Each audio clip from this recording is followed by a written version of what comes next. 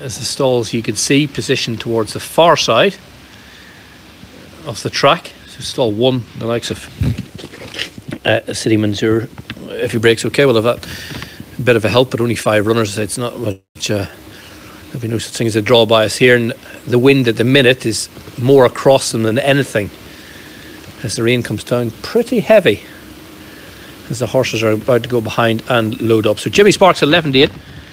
So the winner of that, Bright Devil, who ran well in the Chesham yesterday, and he's got a bit of size. And Jason Watson on board for the first time today. He will slot forward, and hopefully the rest of them will slot in fairly quickly as we tick round to post 10, because it's not particularly nice conditions. All of a sudden it just went dark overhead, and looks like we could get a rumble of thunder and a belt of a shower as the favourite's just going to get hood on for stalls entry.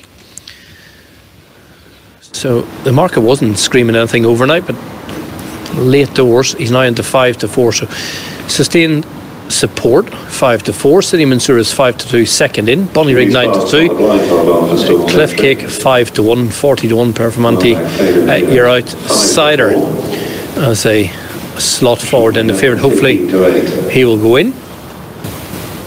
On to Jason Watson. Yep, about to say yes as he takes a half a stride back. He has had the benefit of a run.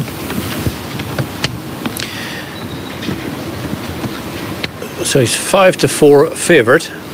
Let's have a word with Stuart Machen, who's going to call them home. Stuart, any positive or negatives going down? Well, Jimmy Sparks now was just a little bit keen going down the first couple of furlongs. He was following down Cliff Cake, and nothing you'd worry about too much. He was just a little bit lit up, and City Mansour, who's going in there, and the yellow colours went down a little bit behind the others, was taken down fairly steadily, quite relaxed.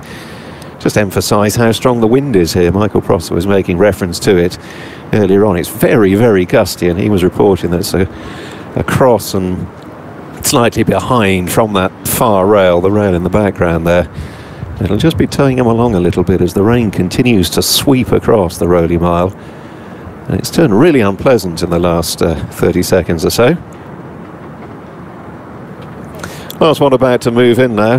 Performanti with a pink cap will complete the line for this Betway British Stallion Studs EBF Novice Stakes. All in.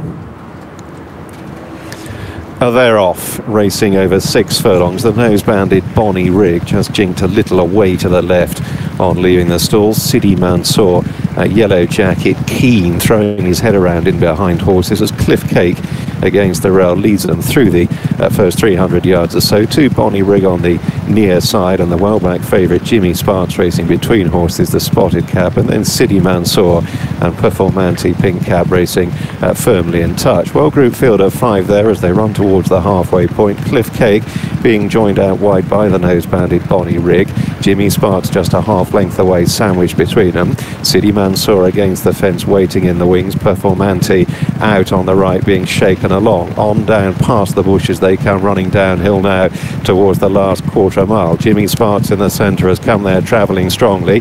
Cliff Cake still battling away on the far side. Bonnie Rig on the near side. City Mansour, Yellow Jacket having to angle out as they climb now for the last furlong. Jimmy Sparks has moved on into the lead here from Cliff Cake. City Mansour getting the message late on. Bonnie Rig sticking to the task. Jimmy Sparks though in front and beginning to stretch on close home. The well-back favourite Jimmy Sparks home in front, very close to the placings. Bonnie Rig on the near side, Cliff Cake on the far side, and between them City Mansour. First number 3, Jimmy Sparks, on a photo finish. Yeah, he was well backed before